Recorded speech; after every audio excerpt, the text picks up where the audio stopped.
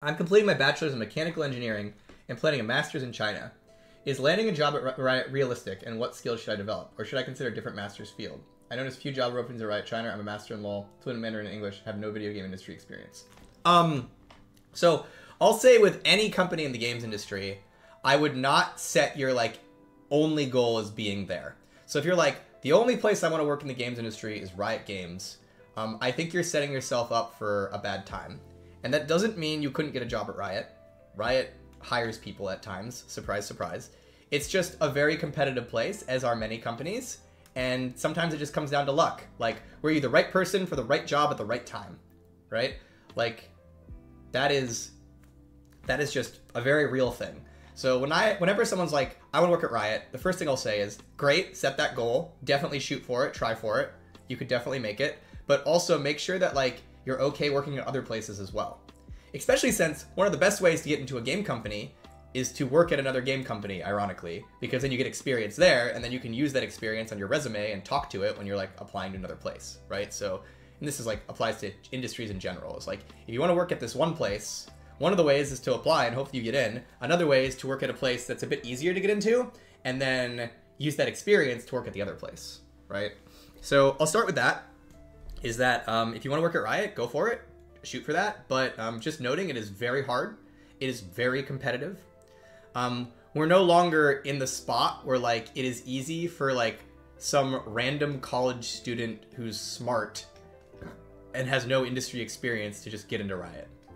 It can happen, it can definitely happen. There's designers we hire when we have entry-level designer hires, which that happens. We have, if you're Master in League, one thing I would always be looking out for is when the Playtest team opens up. So we have something called the Game Analysis team. Hydra Zenith is on it. And every once in a while, they'll hire for specifically high-ranked players. They're looking for high-ranked players who are smart and good to work with and can give good feedback. And it is a great entry spot into the games industry.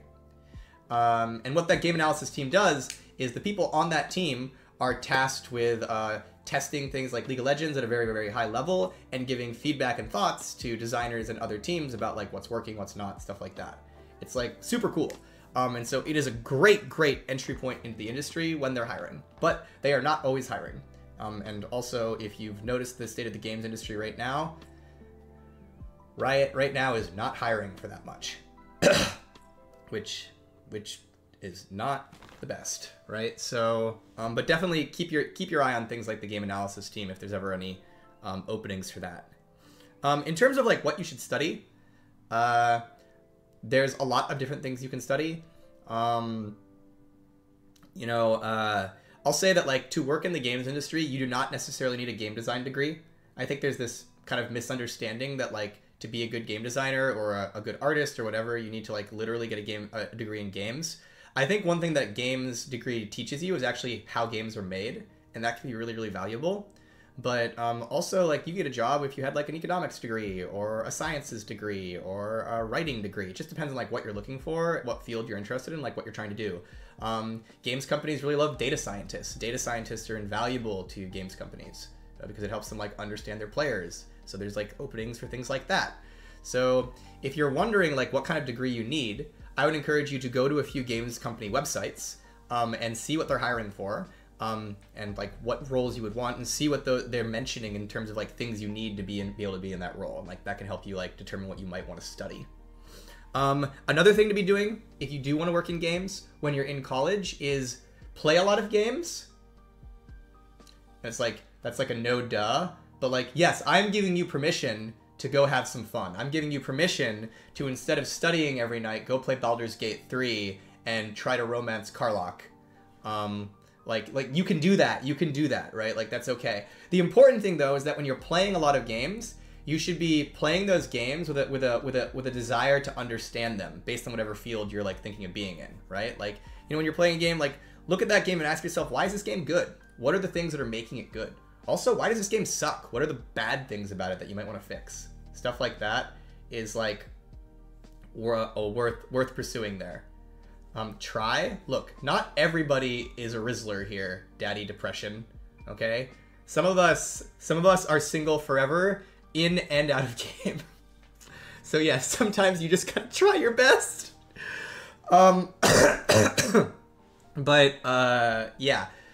And then the other thing is make games, which is like, this one's another like no duh, but I think a lot of people don't realize that they can just go make a game, right? You're like, how do I make games if I'm not hired by a game company? It's like, there are so many ways you can make games out there. There's game jams, there's learning how to make games with like coding, there's modding tools. Like one of the better ways to make games is to go mod a game. Like you can mod Fortnite right now. You can make games in Roblox.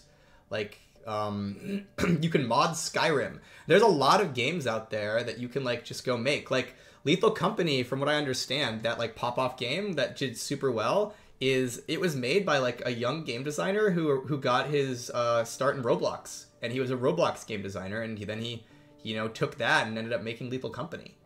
I think that's like the thing that he did. But anyways, it's like, it's just a story of like, you know, you can do this from so many different areas, right? There's so many different ways you can engage in the games industry, or not engage, but like figure out how to make things. So yeah, so make games, go try that. One of the things that one of my old bosses told me that I thought was very insightful, this was a test he would do. Like just a little mental test he would do to understand if someone like had potential as a game designer. And that would be like, someone would come up to him and, you know, they'd give him an idea about a game they were thinking about or something like that. And then he would give them feedback on their idea or their mechanic and be like, that's cool. Well, have you thought about this? Have you thought about that? Have you thought about that? And like, let them go on their way. And the mark of someone who's like, maybe like had a lot of potential as a game designer was like, if they actually like thought about that feedback, iterated on the idea, and came up with something new or better, right? Because like sometimes like you'll have an idea and then like someone will be like, that'll work or not work for whatever reason, and you're like, okay, cool, I'm done. I had the idea and I talked about it. But like, if you want to be able to game design, one of the things you should always be thinking about is how do you collect feedback, analyze that feedback, and then iterate on your ideas and mechanics to make them better and more improved and move them forward, right? Which making games does that. Making a Skyrim mod means that you can make a Skyrim mod and then you can go show your friends and they'll play it and they'll tell you what's cool and what's not cool, and then you can edit your mod and then you can show your friends, right? And it's like, it doesn't even matter that if anybody really plays the mod aside from a couple of your friends. What matters is that you're trying things, you're having people play it, you're learning what's good and bad about it, and you're improving it. That's like, it's a good start for game design. Another note on this all is I want to mention two designers I work with who are very talented. One of them has just done so many different things. One of them is the guy who worked on set and other things. Is one of them, one of the ways he got hired at Riot is he made a mod for StarCraft 2 called Storm of the Imperial Sanctum, which was like a Dota-like MOBA experience, and he had like lots of cool characters he made in there. And so when he applied to Riot, he was able to like talk about that in his applications because he'd had made this mod. Another guy, I interviewed this guy directly.